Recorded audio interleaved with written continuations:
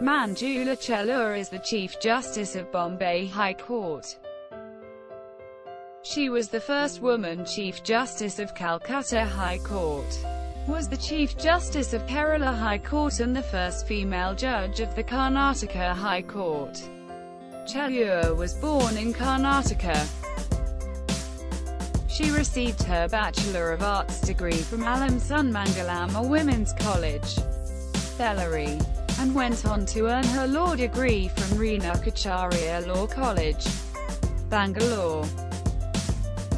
In 1977, the Supreme Court of India sponsored her on a Gender and Law Fellowship to England's University of Warwick.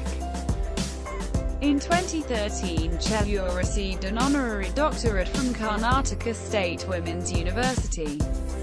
Chellur became the first female advocate to practice law in Bellary. She worked as a legal advisor, practicing both civil and criminal law before the local Bellary courts. In 1988 she was appointed as district and sessions judge.